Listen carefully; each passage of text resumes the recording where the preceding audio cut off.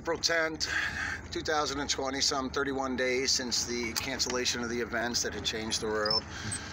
Well, we got a little action going on up the road there, but for the most part we still see few sirens, few ambulance runs, and almost all the hospitals are empty. They're still laying people off. What you're watching on TV as far as digging holes, these things they've done always before. They are propagandizing it to keep you scared so you don't come out fighting for your rights at the time that is required or needed if you want to be able to have rights in the future. Getting the right information will save your freedoms, because at one point or another they cannot take everybody down.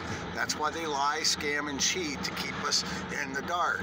Turn off the TV set or go to independent media for more solid answers and comfort during these difficult times. Jason Goodman, Richie from Boston, these guys will tell you what's really going on. They have foot soldiers out there in the field taking a look at the development. In New York City, Jason walks around, he shows the emptiness of the hospitals, the emptiness of the comfort ship, and it really puts it into perspective of all these activities are nothing but a large psychological operation during a potential transition into a Chinese-like government.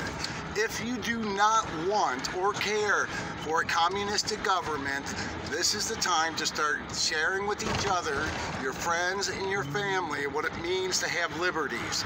To lose these liberties and the ability to challenge our own government will assure us a slavery of tyranny of which we will regret. Before they come too hard and too digging in, we should start to resist at our time now, because it will become more difficult in the future.